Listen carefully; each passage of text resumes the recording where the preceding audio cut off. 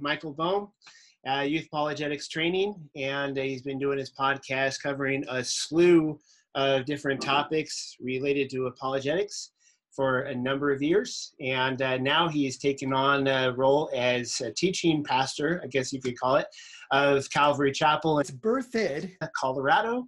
And so I'm glad to have him on my channel and have Jason Oakes, Pastor Jason Oakes of Emmanuel Baptist Church in Roundup, Montana, also of People of the Free Gift. Like, what about the Seventh-day Adventists? Many people believe that they are Christians. Certainly, now that I have left the company I was with previously, something I've never announced on any audio is I had the opportunity to put in a security system into the voice, what is it called now? Voice of Prophecy, okay, which is a huge organization for the Seventh-day Adventists, Sean Boonstra.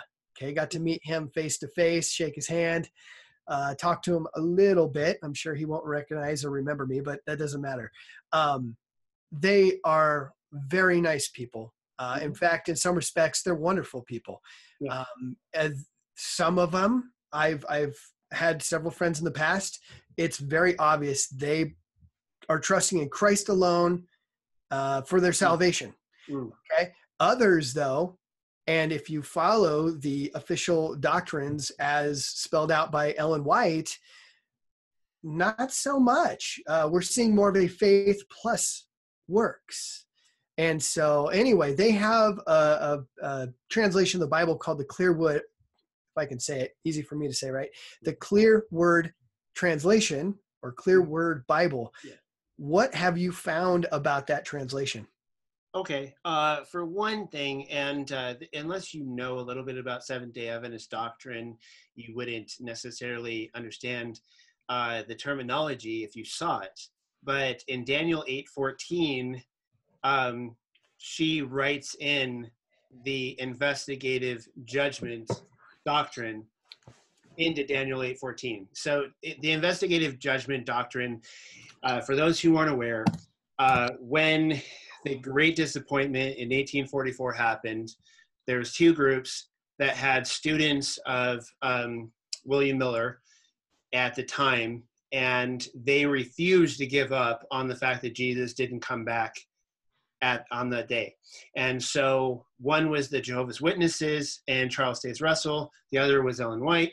And so they came up with their individual interpretations of what happened. And Ellen White's explanation was that Jesus moved from one end of heaven to another, which is basically the file cabinet room in heaven, where he's going through all of the files, and he is figuring out who is worthy to get into heaven.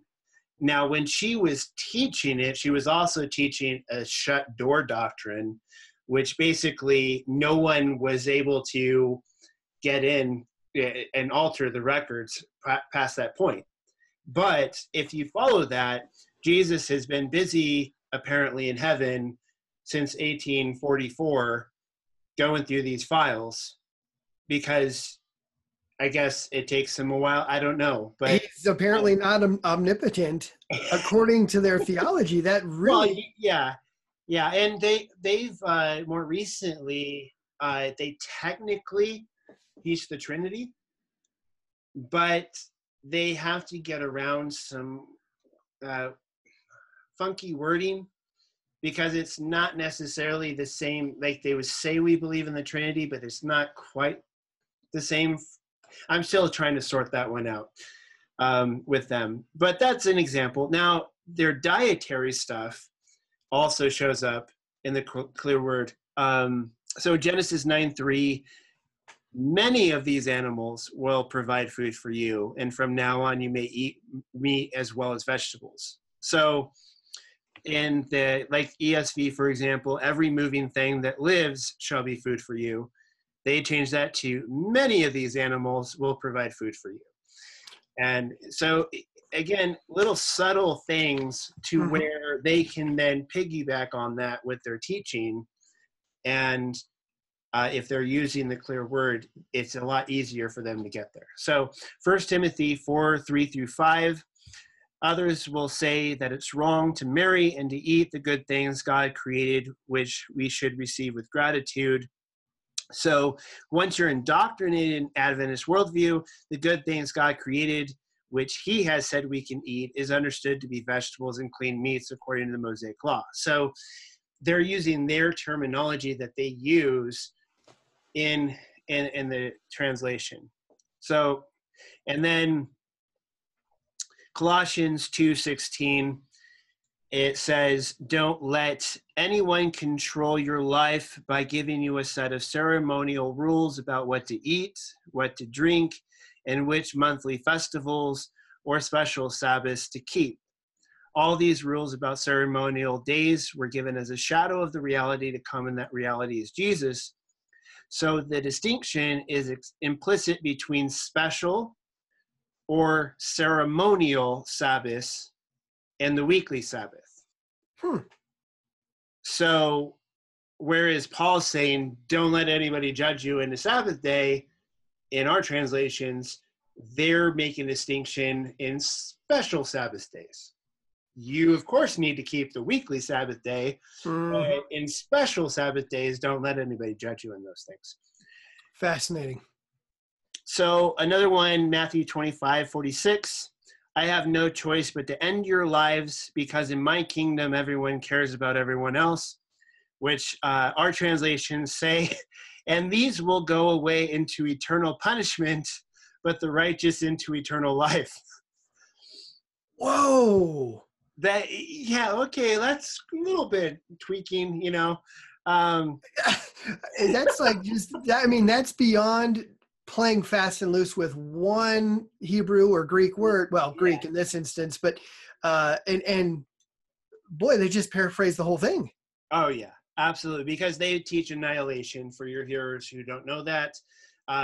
Soul sleep and then annihilation. So if you're not a believer, then you're unconscious basically to the moment of judgment, and then the judgment is you're annihilated. You're not cast into hell. There is no hell. Which, and a lot of these groups, just so you guys know, these groups, a common thing that they were reacting against was Reformed theology, Calvinism, and this idea of predestination, double predestination to be specific, and the idea of like God sending people to hell who had no choice of whether they were going to go there or not. So he specifically created them. Yeah. And so a lot of these guys, if you get into like Joseph Smith, Charles Taze Russell, Ellen White, all of them were very anti-Calvinism. And they just swung way to the other end and either went annihilation route or they went the universalistic route like Joseph Smith. Basically, Mormonism is universalism. Everybody goes to heaven of some kind. It's just a matter of which heaven you're going to go to. So that's a factor. So yeah, that's a pretty blatant verse right there. 2 Peter 2:9. From Lot's experience, you can see that the Lord knows how to rescue his people, but bring the wicked to judgment to face what they have done. And our translations, it would say that then the Lord knows how to rescue the godly from trials and to keep the unrighteous under punishment until the day of judgment. So that's kind of bringing in more of the soul sleep language. Yep. Yeah. And so Genesis 1:26 and 27, but this was not the end of his work for that day. Next, he said to his son, so instead of let us, and that being more of a Trinitarian language. Oh, sure. Okay. He said to the son, now let us make beings who look like us, meaning that the image of God is also physical, which is also true with Mormons.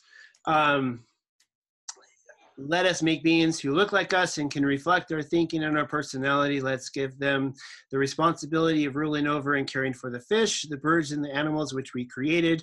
So they created two human beings, a male and a female, equal, but with different functions to reflect the unity of the Godhead. Wow. They added a lot. Yeah. That's just a little bit of insertion there. John 1:1. Which we're going to get to with the New World Translation as well. Oh, yeah, we will. So, from the beginning, the Word of God was there. The Word stood by the side of God, and the Word was fully God. Whoa. Okay. Yeah. John 8:58, Jesus answered, because I existed before Abraham was born. Instead of before Abraham was, I am. So John 10:30, you see, my Father and I are so close, we're one. No. John 14:8, Philip spoke up, Lord, give us just one glimpse of the Father before you go and we'll be satisfied. Believe me when I tell you that the Father would do everything I have done if he were here. Wow. Okay. John 14:10, you must believe me when I tell you that I am the Father in action and that the Father is living out his life in me. All the things I've taught you were not just my own, but the Father's. It's the Father living in me who's doing all this.